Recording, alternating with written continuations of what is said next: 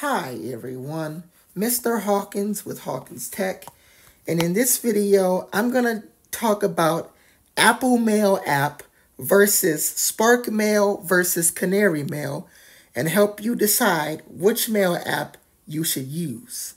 I'm going to be comparing both Apple Mail, Spark Mail, and Canary Mail all in this video. I did some research on the three mail apps just so that I can make this video.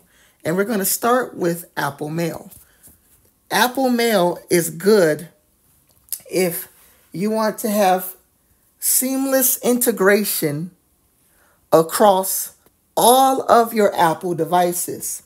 So if you have a Mac, an iPad, or an iPhone, you can have smooth, seamless integration across all of your devices. That's the one good advantage of Apple Mail and how good it works.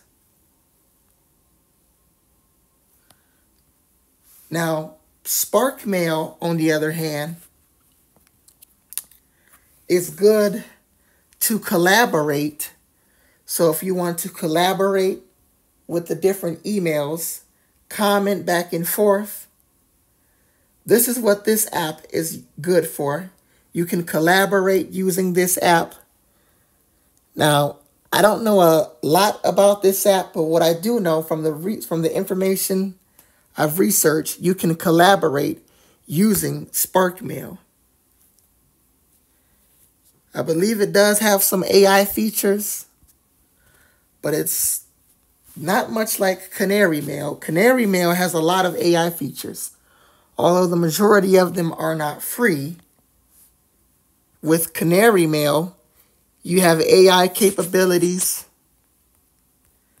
and also you have a lot of privacy and other features as well. As far as which mail app you should use, well, it really depends.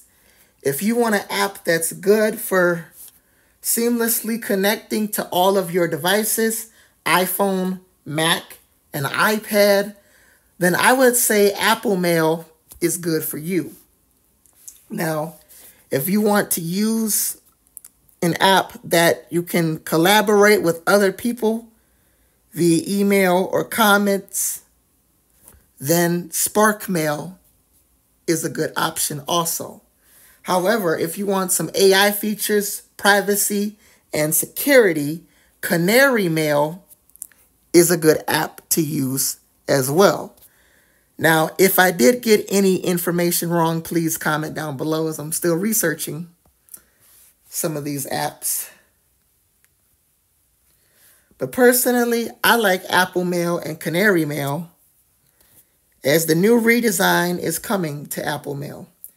And really quickly, if you want to know how to change your mail, sort of make a third-party mail app your default mail app, you would go into Settings. Then you scroll all the way to your apps and go to Default Apps. At the very top here, we have Email Client. And since I have a couple of them, Canary, Gmail, Mail, Outlook, and Spark Mail, I have the Apple Mail app as my default. If I wanted to change it to Spark, then I can change it to Spark Mail. But I'm going to keep it at Apple Mail, as that's the most common one that we use for our Apple products, although Canary, Gmail, Outlook, and Spark are also very good as well.